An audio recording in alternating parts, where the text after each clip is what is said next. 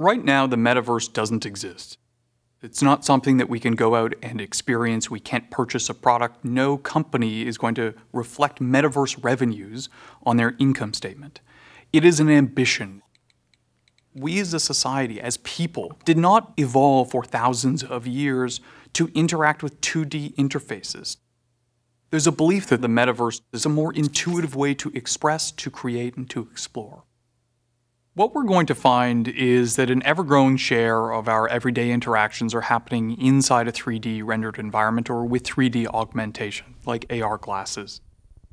Much like we already observe with younger generations, we'll start to see that seniors start to educate, to do physiotherapy, to see their doctor, to be analyzed in 3D real-time experiences.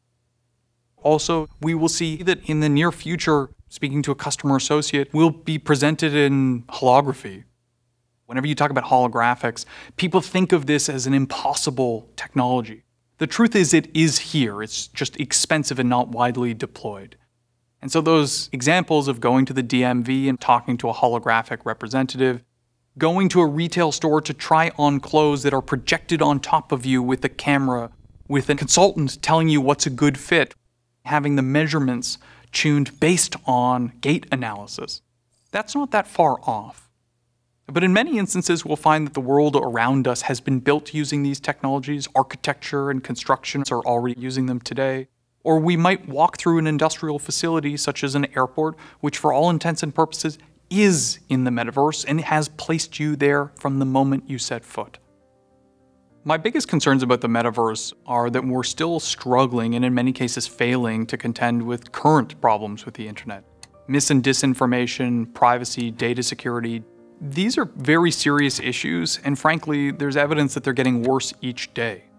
When we go to the metaverse, the difficulty of these challenges will only increase, and at the same time, we'll probably lose some of the lessons from the last 15 years because they don't port over one-to-one.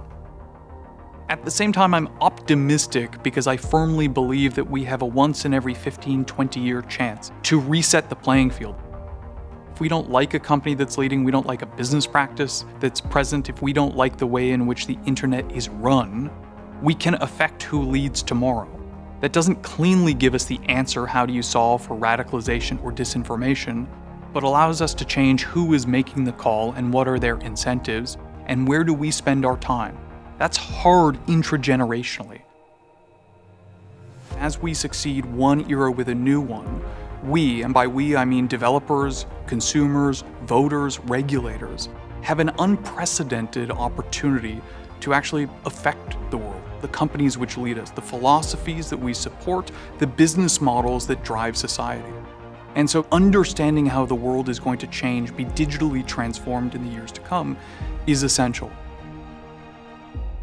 Get smarter, faster with videos from the world's biggest thinkers. And to learn even more from the world's biggest thinkers, get Big Think Plus for your business.